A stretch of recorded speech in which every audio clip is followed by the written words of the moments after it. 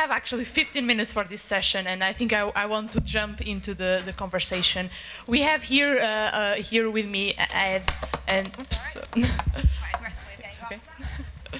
And Ryan. So Ed comes from the collective in London, actually the biggest co-living space in the world. And we have Ryan from PUREHOUSE LAB, that is like a collective of people and people sharing knowledge around the co-living. And I think I will start with Ed. I would love to hear our opinion about like where co-living is coming from and where it's heading. So what's your take on it?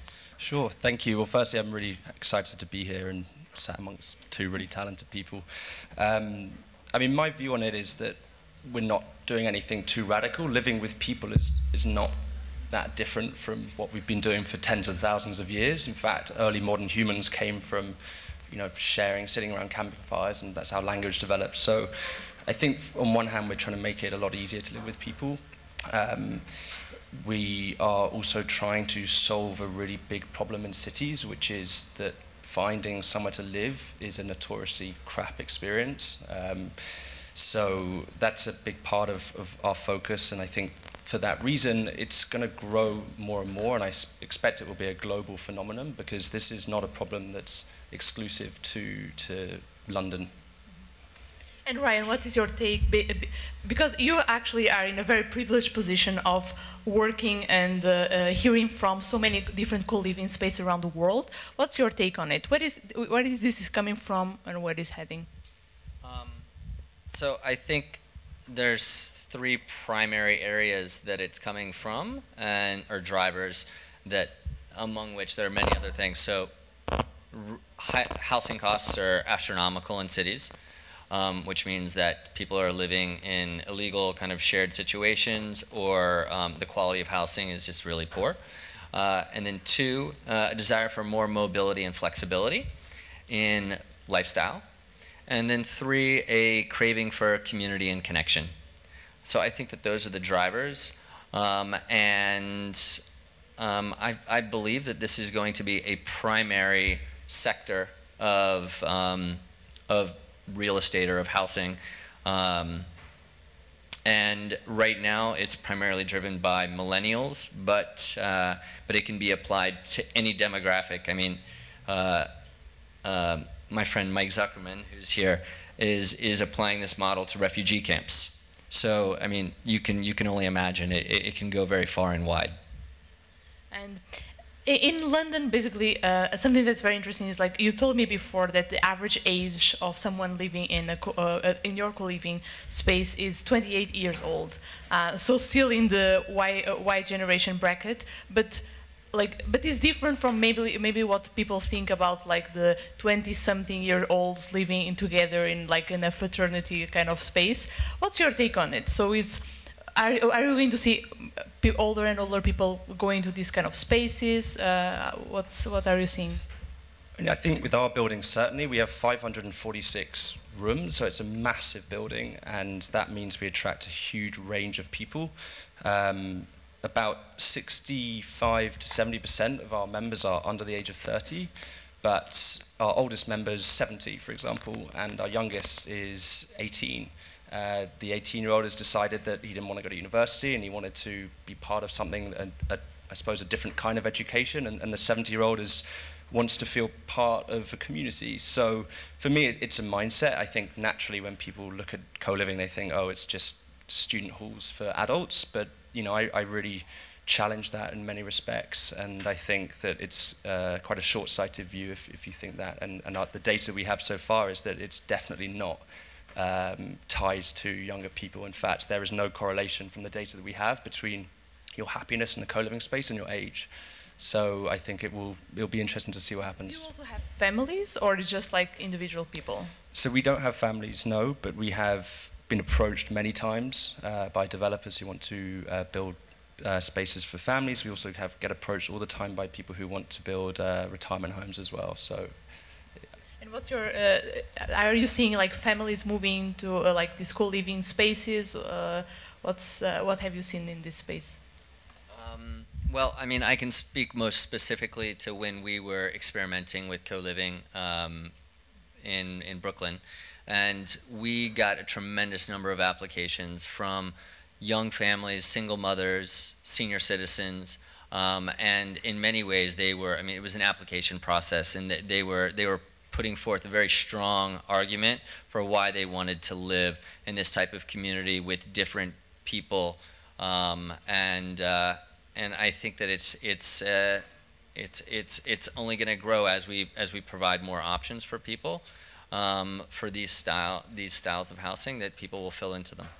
It's very interesting because early this week I was looking at the PUREHOUSE website, and I checked your video, and I was expecting to see young entrepreneurs with their surfboards coming out, like going to these spaces. But what I saw was like real people living in these co-living spaces, different age groups. So basically, what we are trying to do also with PUREHOUSE is like to make sure that people understand that co-living, once again, is not for the millennials, only for the millennials, is for everyone. But what else are you doing in terms of like as a non-profit to empower, I would say, like co-living entrepreneurs building the next spaces in the future? Sure.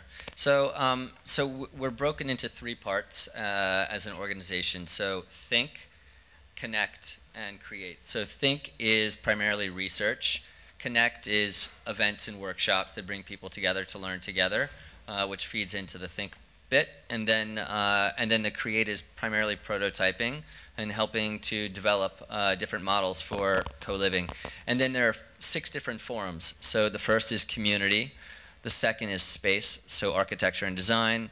Third is model, organizational and business model. Fourth, very important piece, often overlooked, is policy, regulation, code, zoning.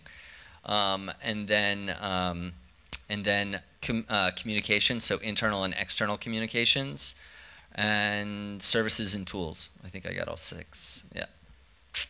And what have been your main learnings around those topics? Because you mentioned like, so policy is something that people sometimes overlook, but what have been the main learnings? What have you seen the main trends also around like business models and around like communities, community building? What have been your... I don't know if I mean, if you ask the main trends of things that we're seeing, it's that the business model piece is very hard to figure out, especially if not done at scale. And then on the other side, if done at scale, the community part's a big challenge. So so there's some real tensions and challenges there. And fortunately, we have a lot of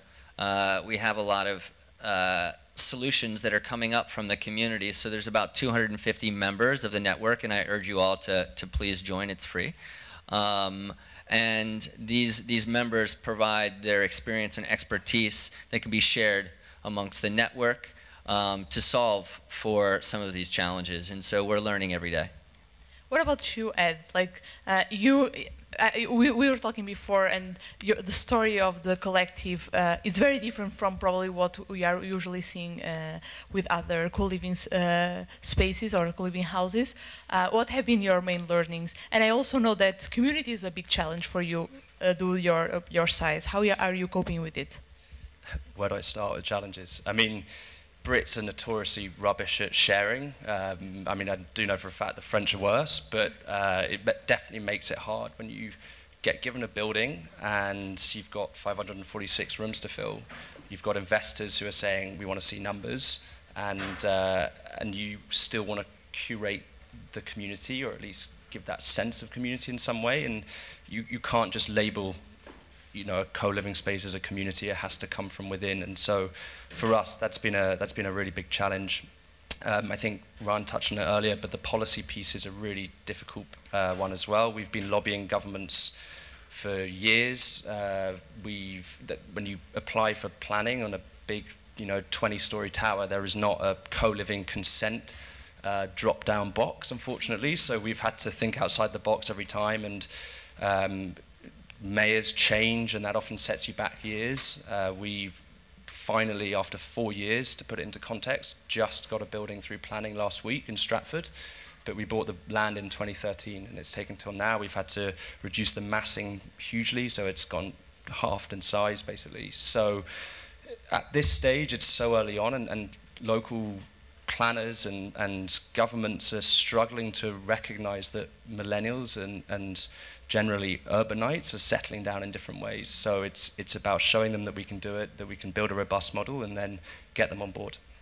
What have been, like, for you, the most interesting stories out of this this experience? Because I imagine that a lot of people, like, people are living together, probably they are building things together. What have been the most interesting stories?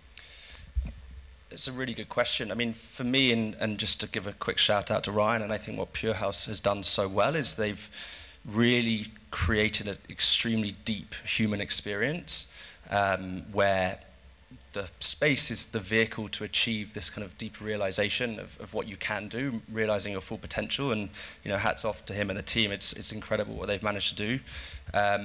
For us, we're getting there slowly. It takes a bit longer to do that at scale. But I think for me, the greatest accomplishments are seeing how people have moved into this place. They've taken quite a risk to do it because it is quite unconventional. And then in doing it, they've realize, like, shit, like, I can do so much with my life if I take risks. And they meet people, they feel less lonely straight away because they're part of this much bigger community. They're being educated by other people who've got unique skill sets, and suddenly your life goes from being quite dull to now really exciting, and you're off on a completely different tangent. And that, for me, is where co-living will go. Right. Do you have any, like, stories to share with us that can show the success of co-living? See, 3 marriages, tons of business ventures created between people living there, world excursions that people go on. A lot of the stuff that happened at PUREHOUSE, I didn't even know happened. I mean, it came from the ground up, and even though I gave them tools to communicate, they oftentimes just organized amongst themselves, and it was incredible to experience the learnings, and that's why we started the lab, and, you know, to research this further and to see how we could help other people. And something that we are also seeing is that, like, more of these co-living spaces are getting an international footprint. So they start in London or other cities, and then they start spreading around. What's the advantages of having this international experience in your point of view? I mean, the application is different in every environment, and so to be able to have a network of individuals that are very, very passionate, you know, bubbling up in Taiwan or in Beijing or Singapore or Rio de Janeiro, or, you know, the list goes on and on, you know, means that, you know, that local solutions are being developed, and any of those individuals in those cities can help other people in other cities address those challenges. What about you? Because right now you're only focused in London. Do you have plans to expand internationally? What can you gain from that expansion? So yeah, we're very focused on London, but top secret, we're expanding into Europe pretty soon, and hopefully the US as well. So we've got a team out in America looking for sites. We design, build, and operate these buildings. And as Ryan says, each country is going to be different. For me, I think the biggest advantage for our members will be the fact that they can have a home in another country. And you see companies like Rome, Coliving, who've built this community around digital nomads. They've got 6 sites around the world. You know, for me, it's doing that at scale, and somewhere where you can plug into a community, plug into a home, imagining a place where you can, you know, you can leave London and then you can be in Sao Paulo and find your wardrobes there as well. So that kind of, we call it in the collective, living as a service, kind of borrowing the principles of software as a service, but applying it to living. You know, I think that's one of the massive advantages that we'll see. Ryan, last question for you now. What is the big dream? So you, like, since you are building a platform and a community around co-living, what's the big dream for you? Like, and we talked before about where we are going to see the co-living in the next few years, but what's the big dream? I mean, that's a very long conversation. We only have 2 minutes. So. But by point of reference to the last talk, or to the last moderated panel, to have or to foster a network of locations like the camp all around the world that can share knowledge and resources with one another. But focused. It's like that thinking. Thinking global, acting local, and then ultimately to be able to kind of move off the grid, so to speak. So play around with alternative forms of currency and exchange that are appreciative versus built on scarcity models. So like one of the first talks that we heard around new ways of sharing resources with one another that is not restricted by scarcity.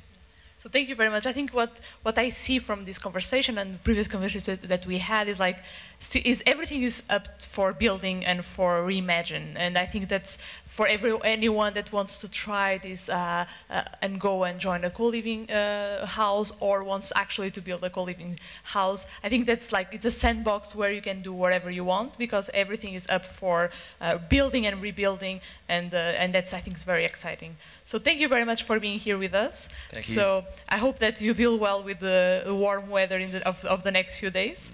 And feel free to talk with Ryan and Ed in the next few days, because they will be here and happy and to our talk. website, it's PUREHOUSELAB.org if you're interested in becoming a member.